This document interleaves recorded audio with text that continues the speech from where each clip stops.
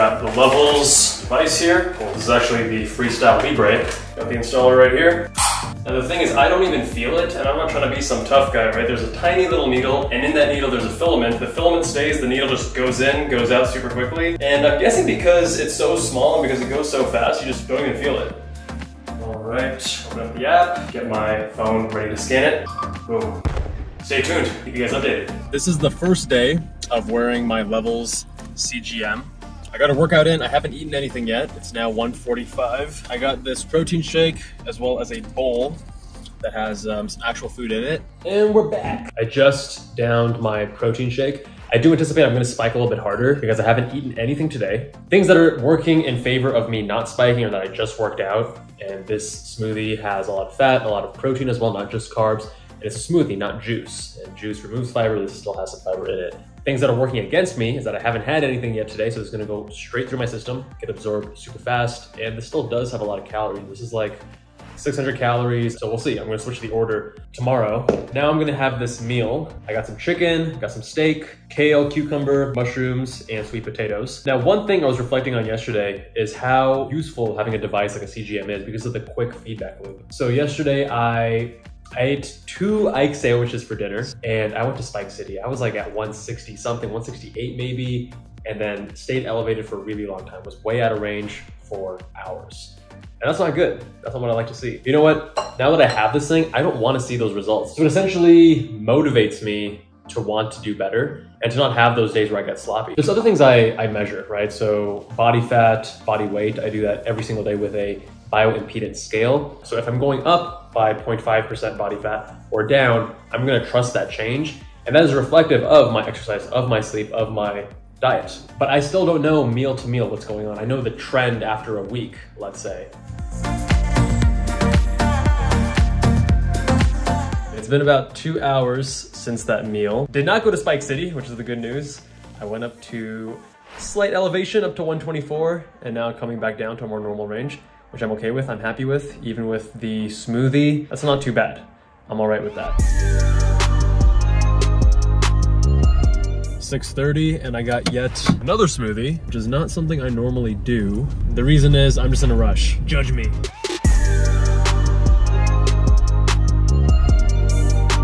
I got the exact same meal as yesterday. It's the beef, the chicken, same veggies, the same sauce, all the same toppings. I got the exact same protein shake. I worked out around the same time in the day. Haven't eaten anything again, so I am fasting just like I was yesterday. And now, rather than downing the smoothie first, I'm gonna first eat the meal. I'm gonna be having the smoothie a little bit here and there throughout the meal. So let's see what happens. I'm comically bad at recording my food in the Levels log. I will often remember while I'm eating, which is why you'll see partially eaten meals as photos or empty dishes as photos, or I'll reuse yesterday's photos if it was the same thing, which it was in this instance, so I just reused yesterday's photos. Now I'm still hungry. I would normally go here, grab one of these snack bars. I have so many after our 265-mile bike ride. But because I got the CGM and it's holding me accountable, I really don't want to spike. And I also want to run this very unscientific experiment to see the order of smoothie and food, if that makes a big difference. Now, 8 o'clock, let's talk about the results. These are not the results I was expecting, but it makes sense. Yesterday, I had smoothie first, followed by food, and the smoothie caused an immediate rise in blood sugar, which makes sense because it's going straight to the system, there's no solid food slowing it down, rapid absorption. And then after eating food, you see another rise soon after. However, today when I had the food and the smoothie during and after, then I had one single spike that went higher and lasted a shorter period of time. Which makes sense because that first bolus of food was slower digesting, and then when you have the smoothie, it can't pass through as quickly. However, both of them are being absorbed at a more similar time point together, so you get a higher spike. But do also keep in mind, this obviously is not a perfect experiment, right? Because sure, I slept similar amounts of time each day, but last night I had alcohol, and that definitely negatively impacted my sleep last night. I also worked out legs yesterday, and I worked out chest today. Legs is a larger body group. Anyways, that's what I'm making of it at this point. But again, if you have any different interpretations, I'd love to hear what you think.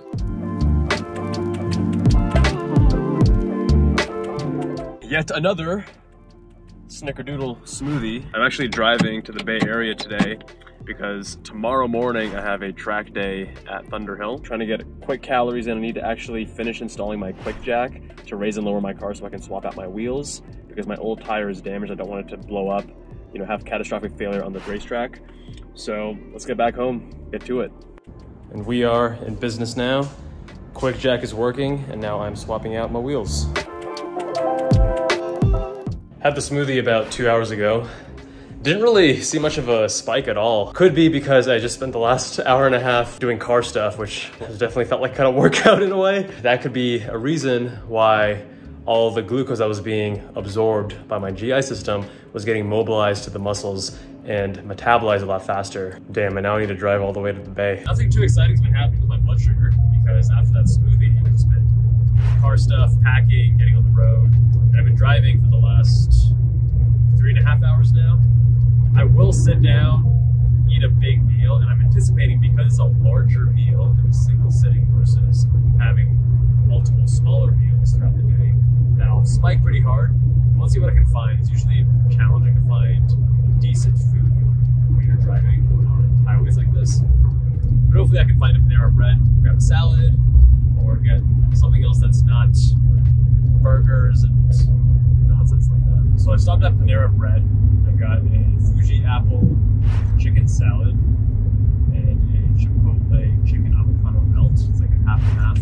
You know, I'm paying much more attention to what I'm eating because I'm wearing the CGM. But it also, there's times like right now when I'm just tired. It's been a long day, action-packed since I first got up, and I've been driving, and I don't feel like being that disciplined. So, yeah, my sandwich, I mean, it had cheese on it, right? Normally, if I was feeling more disciplined, I would say no cheese. We'll see. I'll probably not have a very good response to this meal, which is expected, because also I am very sedentary right now. Back at home, at my mom's place, I scanned my arm, scanned my CGM to see what damage I did over the course of the day. And this is wild, that Panera Bread meal, it was the half salad and half sandwich. I spiked to 190. And I was out of range for over 2 hours, which is insane. That's one of the worst ones ever. As I thought about it, number one, I've been very sedentary the whole day because I was driving for 8 hours. And then I also ate the food really, really fast. And then the last thing is that I didn't really have much in my food. So there was nothing else to slow down the absorption. Yeah, so when I first scanned my arm, I was annoyed. I was definitely not happy. I was like, this is fucking stupid. But then I had to remind myself that this is all about learning, right? This is not about being perfect with always having every meal in range. Like that's just not gonna happen ever for me, for most of us. All right, I know tomorrow I'm gonna have pretty bad glucose because it's already 10:15. I need to get ready for bed, wake up by like 4 so I can head out of here by 4:45, get to the racetrack. As expected, getting a little bit more spiky than normal because of the low sleep. I had a little bit of food this morning, some blackberries and this chicken with whole wheat pita and some veggies and a yogurt Tahiti sauce, and that got me higher than I expected, but because I didn't have that much, right? So that's not just the food you're eating, but also the quantity of that food that you're eating. But here at Thunderhill, this is why I do this stuff, man. It's so much effing fun. So get this.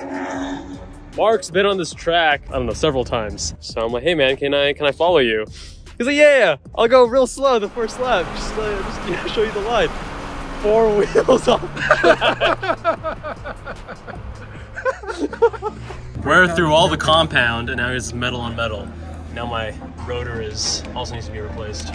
Kudos to Mark for helping me. Hero.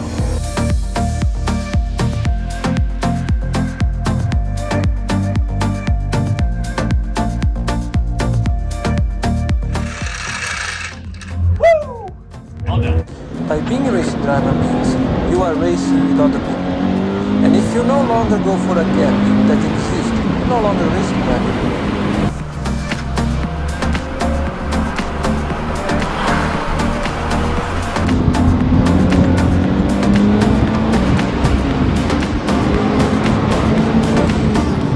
What an adventurous day. And in terms of my blood sugar, overall, I was pretty stable today, more so than I was expecting because, again, really low sleep last night. But I think because I was having a lot of small meals rather than what I normally do, because I'll have 2 big meals in a day, my blood sugar was mostly within range for most of the day, except for after breakfast, because I had more food at breakfast.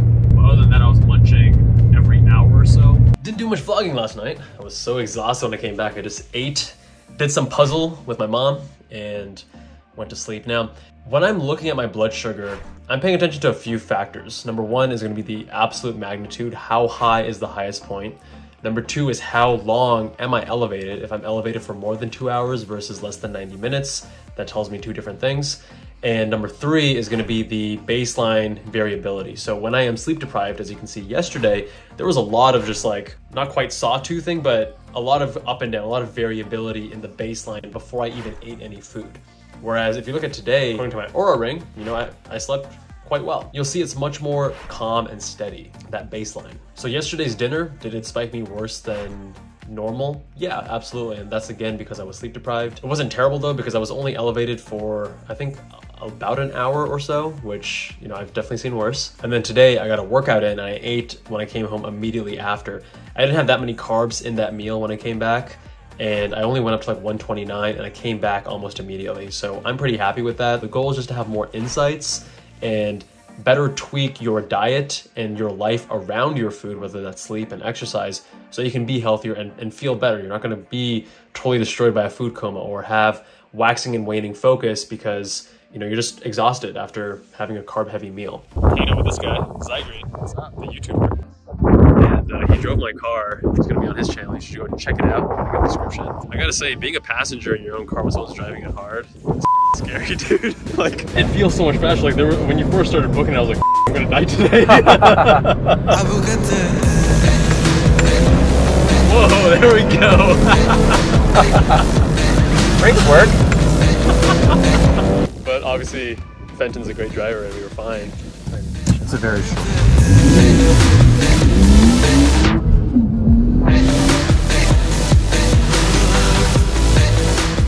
So every week I normally will have like 1 or 2 cheat meals on the weekend where I'm a little bit more forgiving and kind of eat whatever I want. So got dinner with Fenton and now we're having some boba. And I like my boba, not too sweet, so 25%. This will probably spike me a little bit, probably like 130 to 140, because I did have a meal right before this. It is later in the evening, but let's see what happens. So Fenton recommended I try salted cheese boba for the first time. Just take that off and then sip it. Get the full cheese experience. Getting schooled on how to do cheesy boba.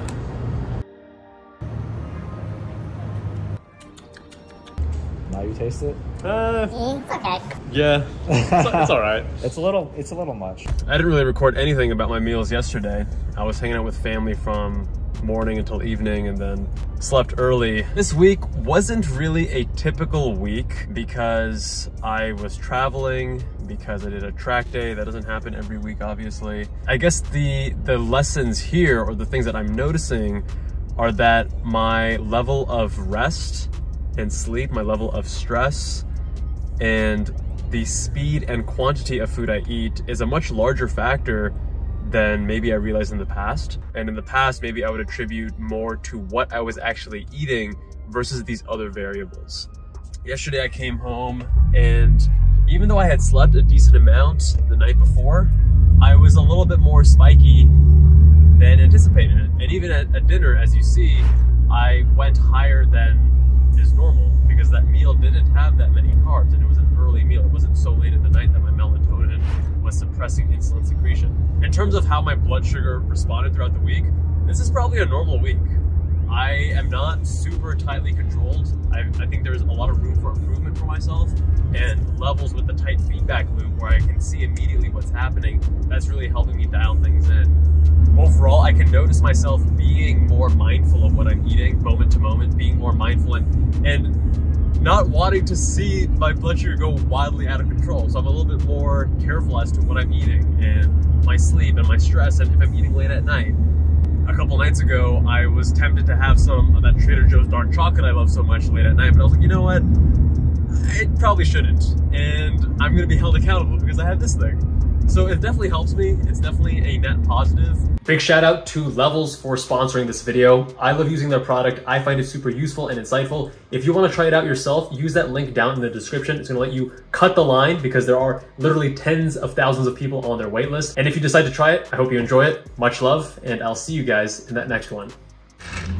Woo!